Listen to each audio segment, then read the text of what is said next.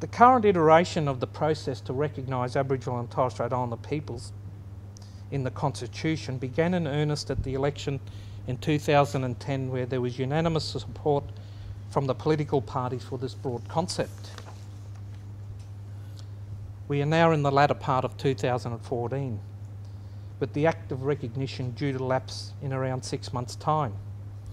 We've had the expert panel, we've had a joint select committee convene, lapse and be reconvened, a panel to review the act of recognition, and it seems for all of this we are only one preliminary report closer to the model for recognition being released, which undoubtedly will require another round of consultation.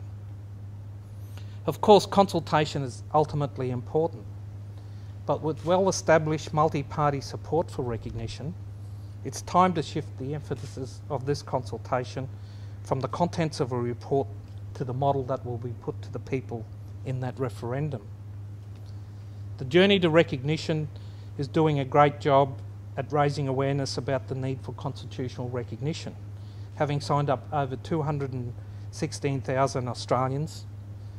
The campaign has hit the road in my own home state in Queensland in July this year, with scheduled visits to communities such as Weepi, Yarrabah, Hopevale, and even my hometown Rockhampton. The journey began in Melbourne in May last year and has since then covered more than 20,000 kilometres by foot, bike, four-wheel drive, kayak and paddleboard across Northern Territory, Western Australia, Victoria and South Australia. Involved over 130 communities and more than 10,500 Australians. This thing keeps moving. Now it's sinking. Sorry guys. You just spoke.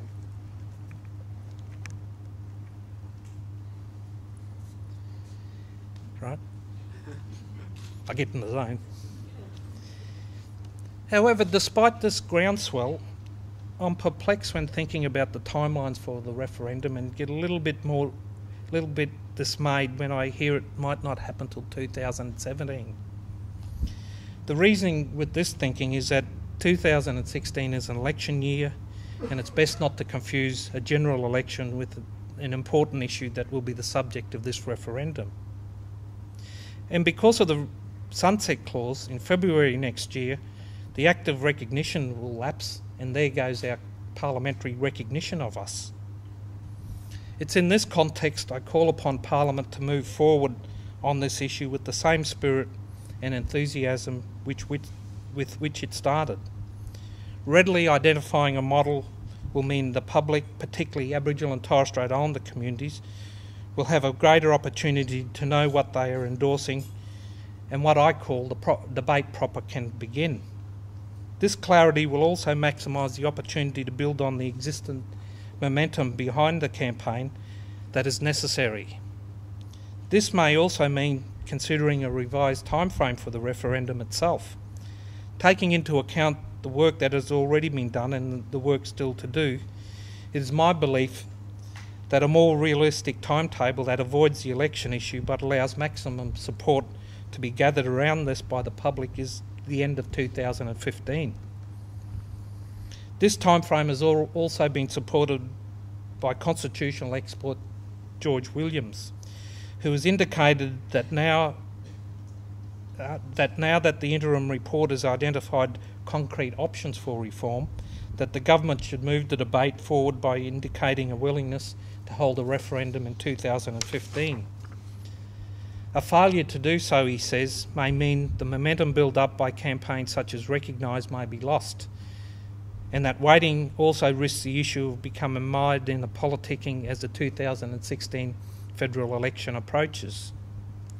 Maintaining multi-party support is a vital element to the quest for constitutional recognition.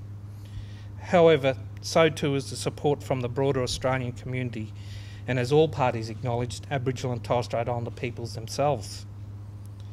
We can't afford to have the course for recognition burdened by complacency and administrative processes that eat up time, energy and enthusiasm.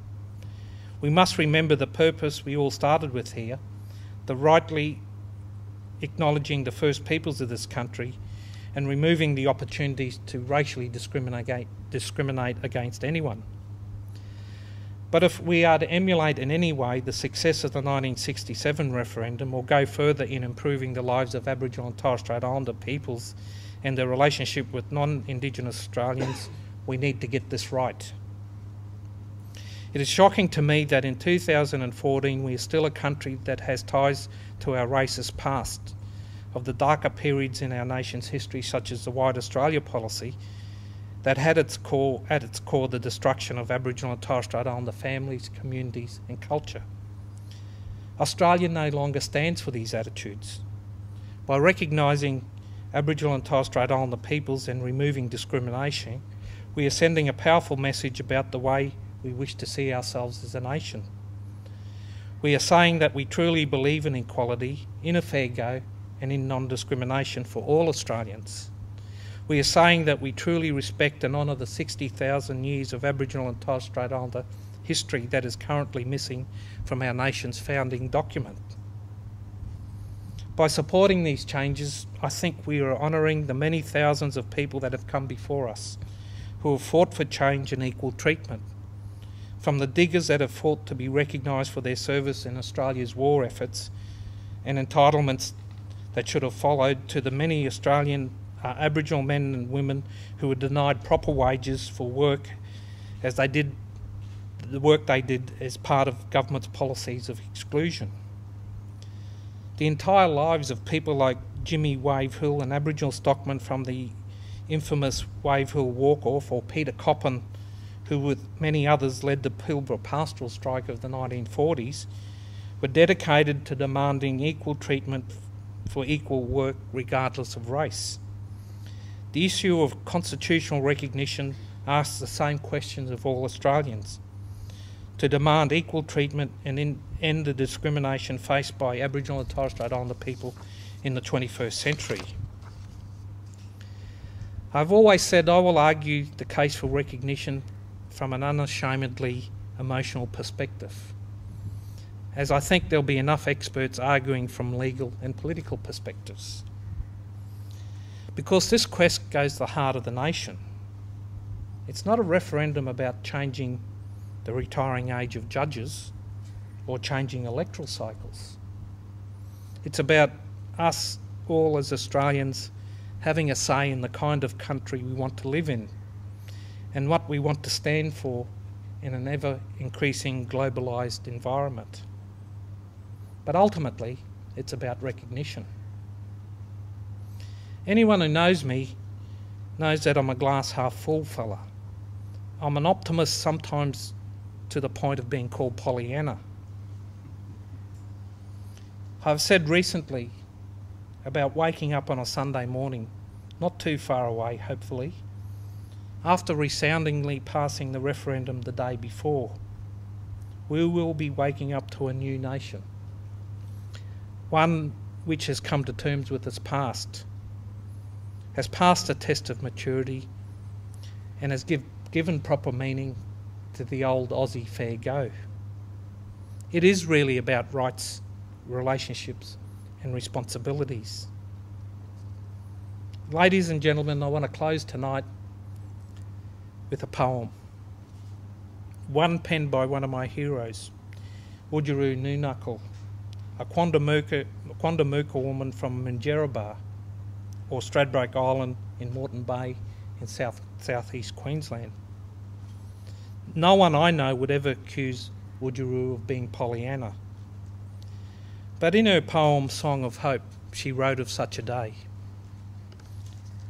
It started, "Look up, my people, the dawn is breaking, the world is waking to a bright new day, when none defame us, no restriction tame us, nor colour shame us, nor snare dismay.